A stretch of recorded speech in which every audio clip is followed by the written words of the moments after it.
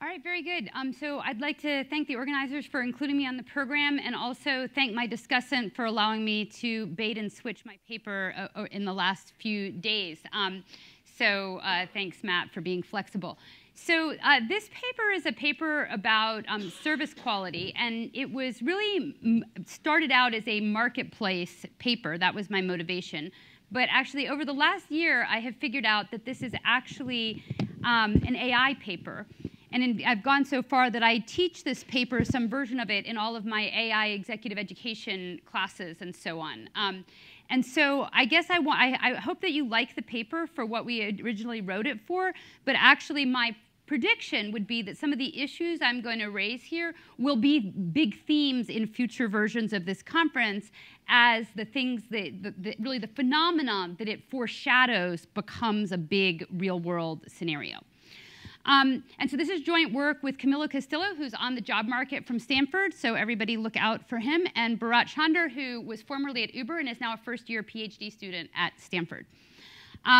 So what is the phenomenon that I want you to think about relative to the AI conference? AI it's a general-purpose technology, as we've discussed before. There is a subset of a general-purpose technology that this paper is an example of.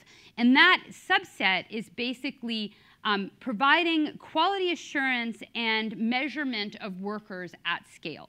So if we think about the general-purpose technology of looking at videos, images, telematics, and matching them up with training data, and then creating a score for every event, that is the subset of the general-purpose technology I want you to focus on. So in particular, we see that everybody's leaving a digital footprint generally, and of course, the big tech firms are absorbing that and doing stuff with it behind the scenes, and China is doing that as a government, in front of you. But a place that actually this can be controlled is in the workforce.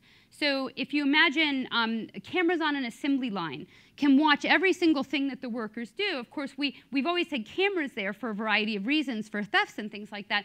But now with simple off-the-shelf AI and about a week of people coding those for did you violate safety protocols or not, and maybe a little bit more work to match up with assembly line productivity and error rates, you can basically give a score to everything that people do and then see both what is good for productivity. You can train people. You can see who's doing safety violations and improve your productivity.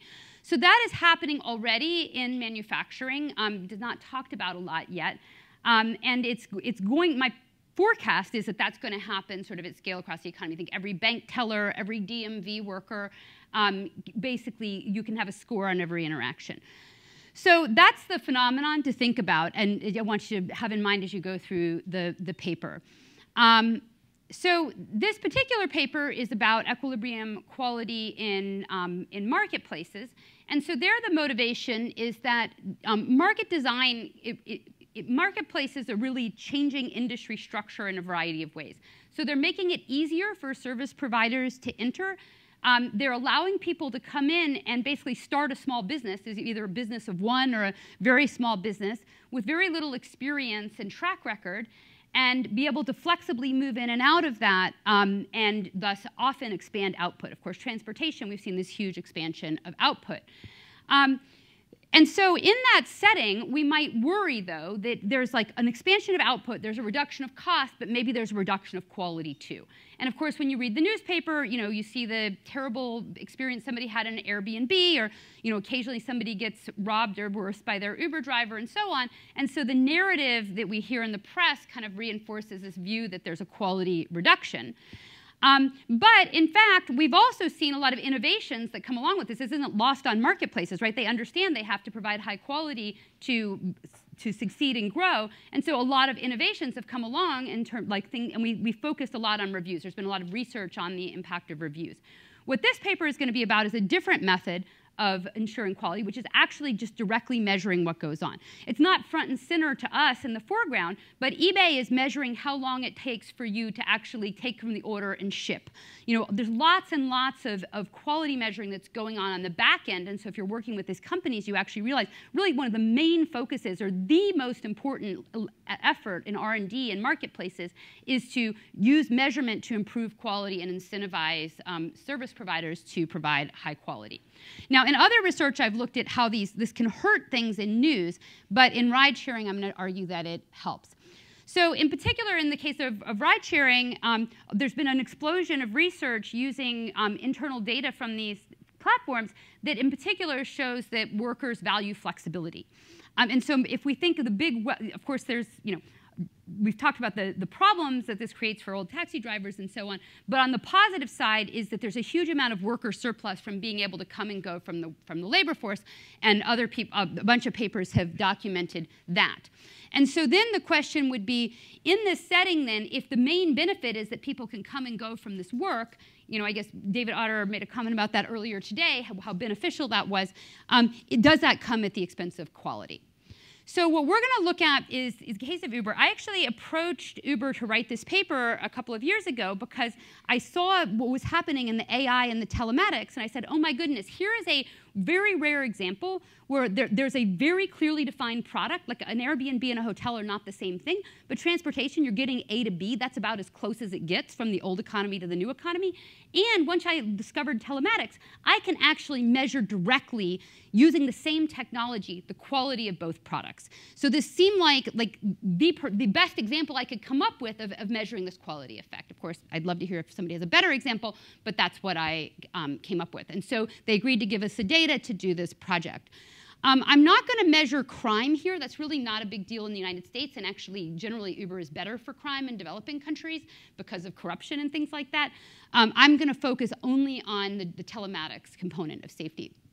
So we're going to use the case study of Chicago, where the Uber app is used to dispatch both taxis and Ubers. It's not used to dispatch every taxi ride, but it's used to dispatch some taxi rides. I look at this region in Chicago, and then what we do is try to compare UberX rides and Uber taxi rides. Just some basic background information. The Uber and taxi fixed fee and per mile charge are equal proportions, but the taxis are roughly twice as expensive, just to compare that. Then what else is different? UberX has a whole bunch of quality information as well as nudges. So the UberX driver is going to see the average of your last 500 rides in terms of the rating, as well as the score on the last ride. So they're going to get feedback about how well people liked their service. There's also rating-based incentives.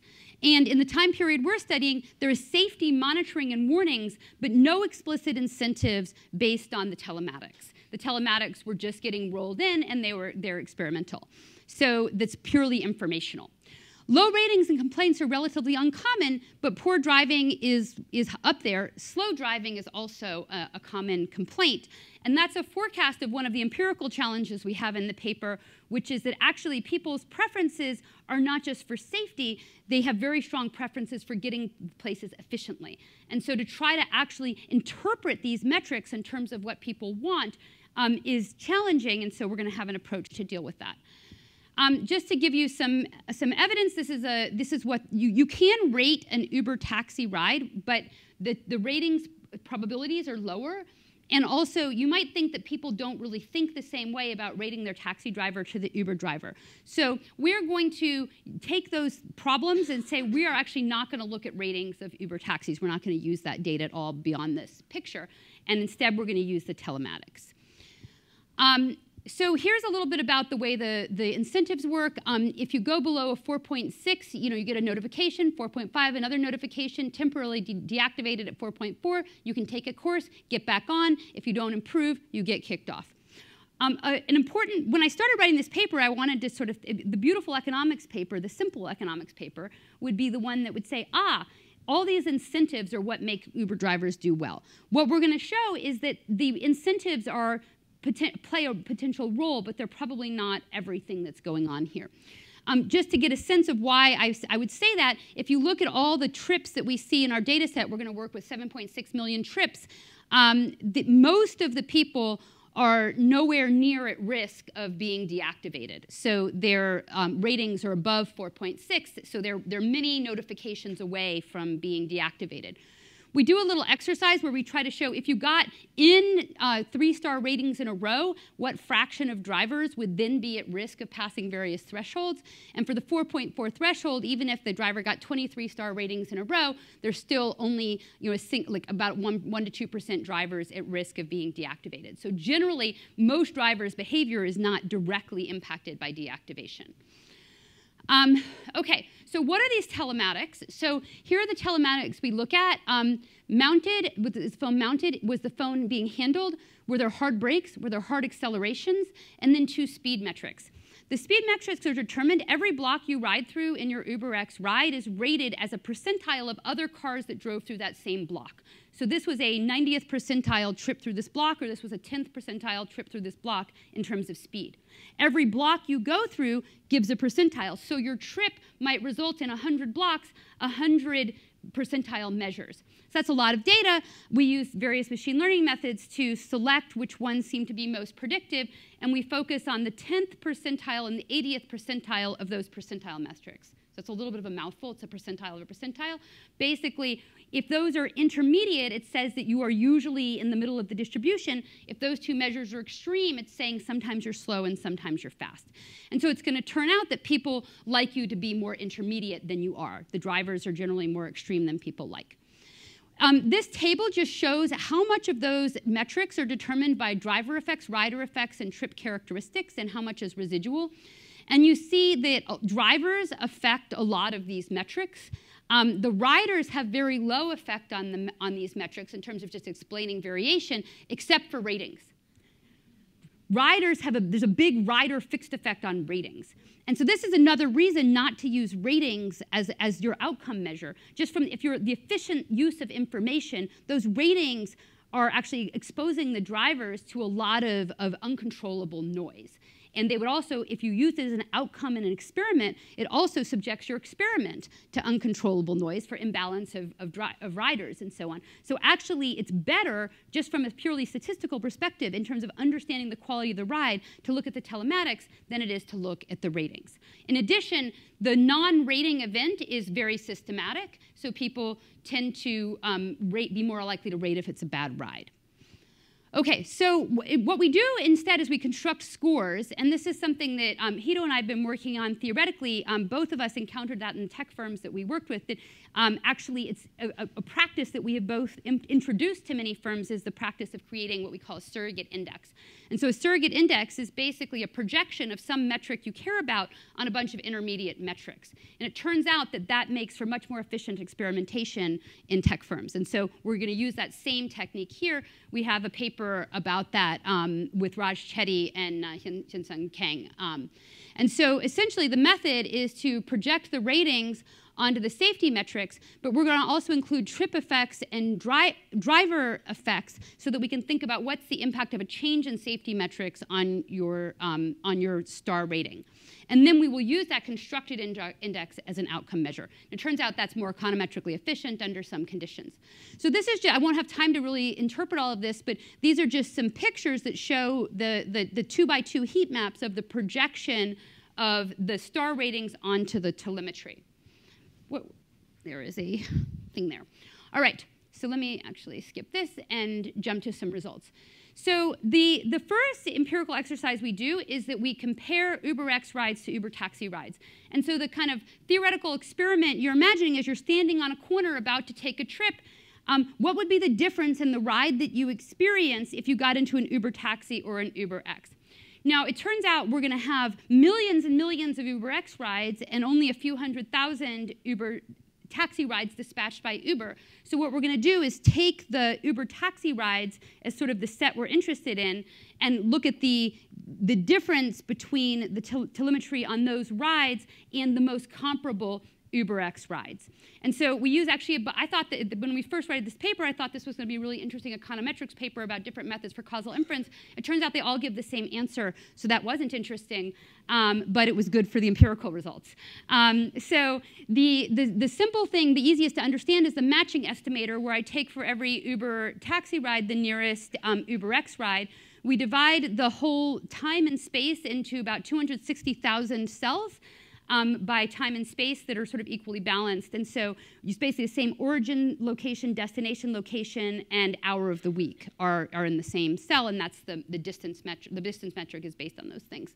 So we get the same answer whether we use fixed effects or the matching technique, and we basically show that the UberX rides are better than the Uber taxi rides by between 0.1 and 0.22 standard deviations. And they're they're precisely estimated differences. They're not hugely better. So UberX isn't a lot better than taxis, but you can very solidly reject that the taxis are better. So then the question becomes, why is this and what's driving it? So we break this apart in a couple of different ways. First of all, we want to look to see how are these people responding to the user preferences. So when my informal survey of dozens of Uber drivers that I talked to, I said, when do people try to rush you a lot? And they all said, the worst is morning rush hour. And so here we break things out into the morning rush hour, the afternoon rush hour, and off-peak, and look at how the effects differ. And what we find is that the differences between UberX and Uber Taxi are greater outside of rush hour.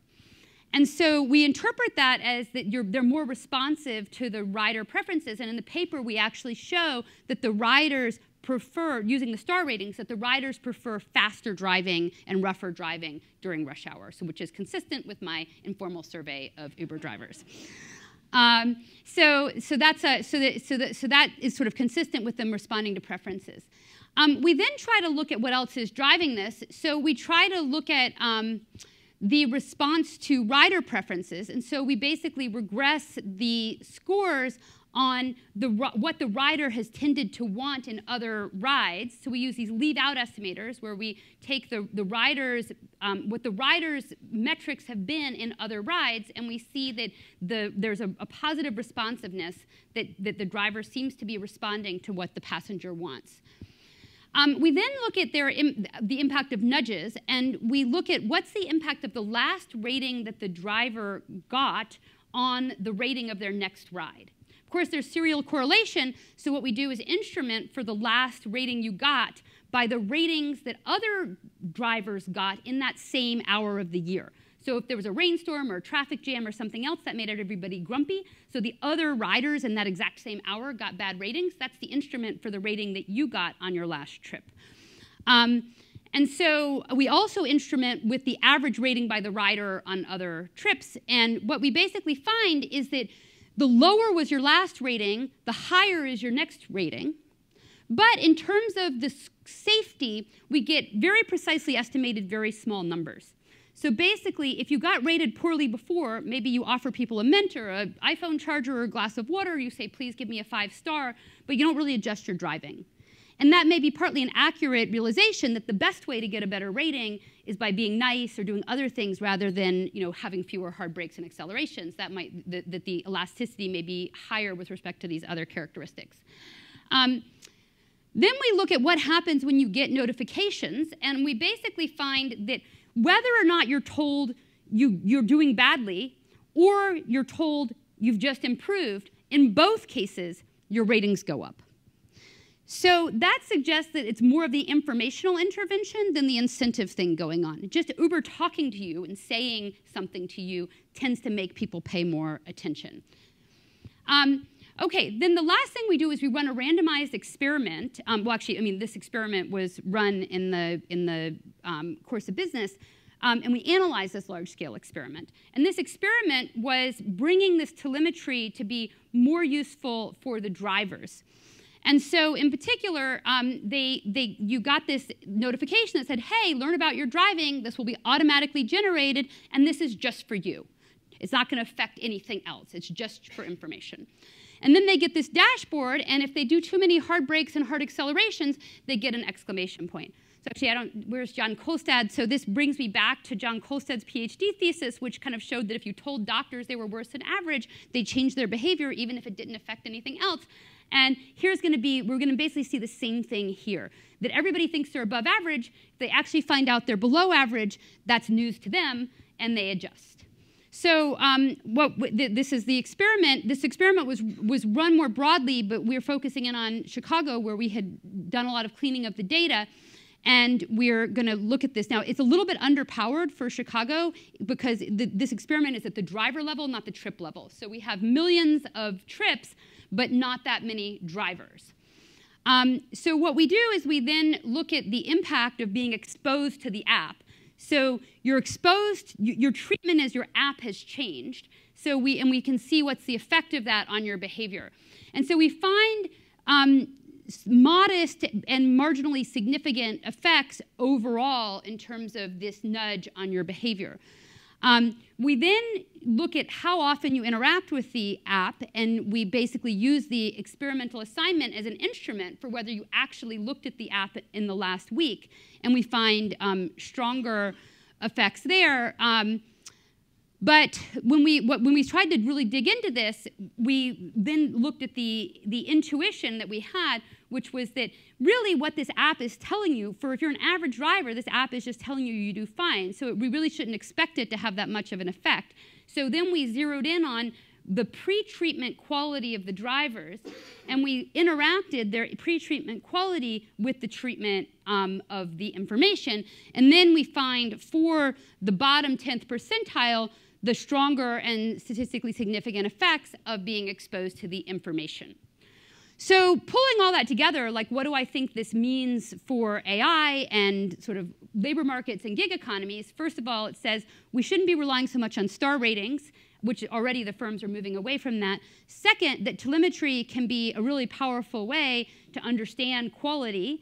Third, that giving drivers information about that in various ways actually seems to change their behavior. So maybe we can have this beautiful thing of like improving worker safety broadly and worker quality broadly without sort of having to be firing people or paying them piece rates or whatever else. It might be that lighter touch informational interventions could get you a fair bit of the way.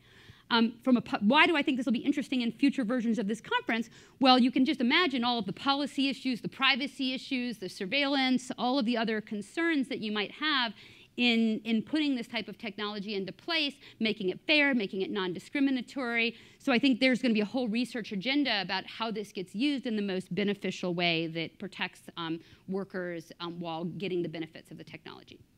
Great, so I will stop. Thank you.